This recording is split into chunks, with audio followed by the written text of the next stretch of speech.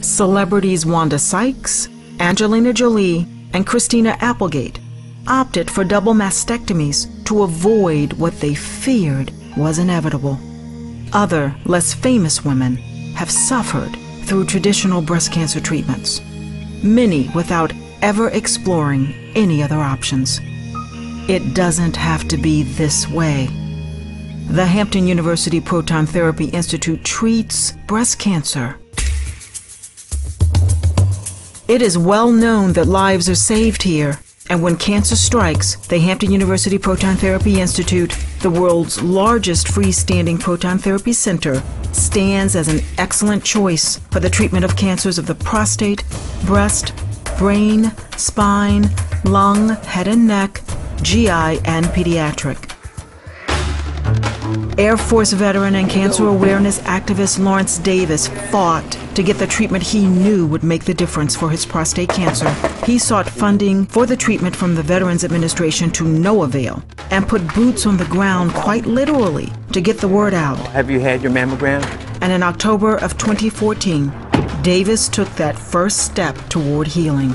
Say now, bring on the protons.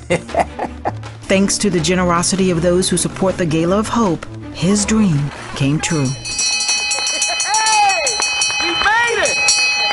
Yes! But another segment of our society can equally benefit from proton therapy. Breast cancer is the most common form of cancer found in women, affecting millions. Roughly 300,000 new cases are diagnosed each and every year in the United States. My cancer being on the left side, you know, I was really hung up on it being so close to my heart. I had breast cancer on the left breast, making it even more difficult as far as radiation is concerned. Because in this area, you have to worry about accidentally radiating the heart, the lungs. And with traditional radiation, that's exactly what would have happened. One of those most common side effects that we see is women can develop heart disease, especially if the cancer is on the left side of the breast. The advantage of proton therapy for these women is it gives them the benefits of radiation in reducing the local recurrence without the long-term side effects of radiation to the coronary vessels. And what about the rates of reoccurrence of cancer after radiation treatment? Is proton therapy a better choice? A big study that conducted by the Massachusetts General Hospital from Harvard University, looking at hundreds of patients that have had X-ray radiation or proton radiation. And we see that those who have had proton radiation have about half as much risk of developing a secondary cancer as those who have had X-ray radiation. And what about those women who went to the extreme, like comedian Wanda Sykes, to have both breasts removed when cancer is found in only one? Was that decision driven by the fear that cancer would also develop in the healthy breast? Well, a recent study published in the Journal of the American Medical Association found that survival rates for breast cancer patients treated with surgery and radiation compared to those who opted for bilateral mastectomy were virtually the same. So along with surgery and chemotherapy, HUPTI provides women an alternative to the mutilating results of mastectomies. The data that we have published from the institutions that have done this, very exciting, very good results, and very low side effects. I expected all kinds of burning, all kinds of pain, all kinds of peeling. However, it was no worse than a regular sunburn. And I used aloe vera, that took care of it. Some tenderness to the skin, but no burns. And the healing was fast. You know, the color of the skin came back relatively fast. Lung cancer treatment is also a focus of the Institute. We are also treating patients with those lesions that are on the outside of the edges of the lung where we can just give the treatment in 2 weeks, cancer's gone. And HUPTI is not resting on its laurels. They've been hard at work upgrading their facilities to include pencil beam scanning technology. With this, protons are delivered with far more accuracy in less time and with even fewer side effects. Is ideally suited for patients with irregularly shaped tumor volumes, head and neck tumors, base of skull tumors, tumors around the spine, Protons by themselves are ideal because we treat no tissue beyond the tumor, but now we have a way of further refining it going to the tumor. This is especially important in the treatment of pediatric cancers. Radiating healthy tissue in children can cause developmental delays, hormone deficiencies, and even hearing loss. We had done surgery, we had done chemotherapy. That was not keeping the tumor at bay. We knew that radiation was our next option. With him being so young, I did a little research. I wanted to try to find the safest option, and proton therapy was the safest option. After my proton therapy, I feel great. Feel like I'll be able to do anything I want, you know, get out and get active. That sentiment is echoed by nearly every HUPTI patient. People who have been given their lives back from a technology, from a staff, and from an institution dedicated to fighting cancer and saving lives.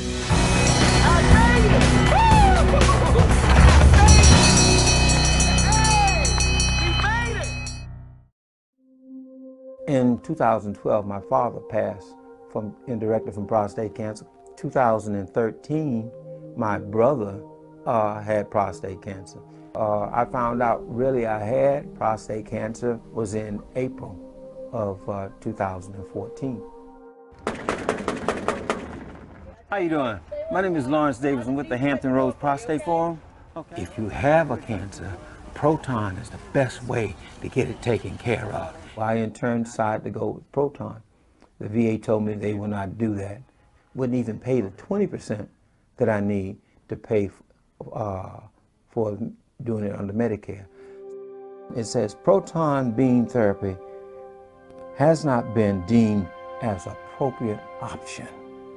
So his request has not been approved.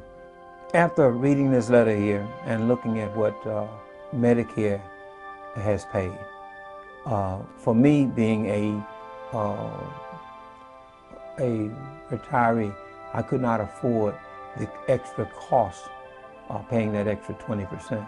And so I raised hell back and forth about, no, I can't have this, I won't have it. This thing has got to get out of me some kind of way or another.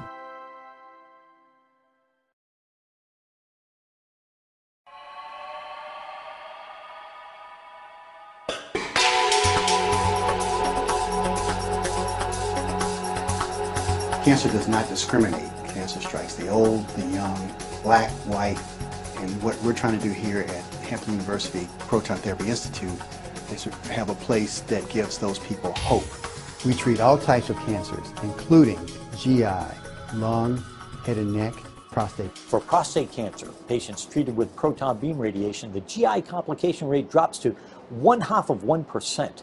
And that is just a remarkable improvement over what we can achieve with our regular X-ray-based treatments. It's in fact a tenfold improvement, and we're very proud to be able to offer that for our patients. There was no side effects, none. I was able to function in my job. It was the most unbelievable experience of my life. Brain and spine, breast, and pediatric. That bell signifies the completion of a patient's fractionated course of radiation therapy. So they have been through usually anywhere from 4 to 9 weeks of daily radiation therapy, and for them, ringing that bell means they are finished their completed therapy, moving on to the next phase and hopefully cured of their tumors. Oh, that's the best part of the day is when I hear the bell. We celebrate just as much as everyone out in the lobby. We need a universal approach to funding, whether it be from private donations, whether it's from state funding, whether it's from the federal government, in order for us to continue our mission of saving lives and easing human misery. Joanne worked very hard for the Proton Treatment Center for the funding for it because she thought it was very important to the community.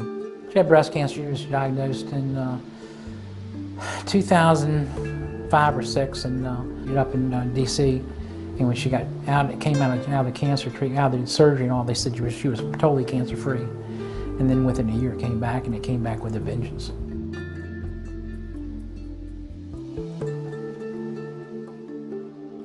I think she would probably say that there are some things that we could do without, and some things that we need to fund.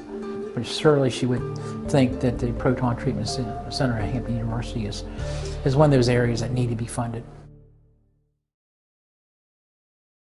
It's so important that we have options other than just chemotherapy and surgery. I was given only 3 options of treatment. Cryogenics. Prostatectomy. I could have the seeds put in. Or standard radiation. Or I can do external radiation. I said, you've left one out. He said, what's that? I said, proton therapy. He said, well, there's not enough outcomes. Well, I knew there were outcomes. I had done enough research to know that they were outcomes. The University of Florida published the results of a 5-year prospective study that demonstrated a 99% freedom from PSA progression at 5 years for both low-risk and intermediate-risk prostate cancers. These doctors, even though I questioned the ethics of it, were going to direct me into their radiation program. In the United States, we tend to try to keep our patients within the vertical tiers of hospital integration, which is a fancy word for saying the folks in one hospital system like to keep their patients all within that hospital system. I would hope that my physician would sit down with me and take off his brand and take off his hospital association and speak to me with the honesty of a physician, because that's really what I'm coming to him for. There are many patients who cannot necessarily afford to get this treatment, so we have established a fund here through our gala to help to pay for those costs, out-of-pocket costs to those patients. In order for us to complete this mission, it helps us with giving funding and funding assistance to veterans like Mr. Lawrence Davis. I have been praying for there will be some kind of way that I can do this. I've learned about Proton, and I learned about what Dr. Harvey was doing, because I like that guy. The finance department of the Proton Center, what they did, they went out and searched and found funds for me, and I found that the funds come from galas and different things that they give to help indigent people. I'm just so excited that I'm going forth with this. Say now, bring on the protons. Yes, indeed.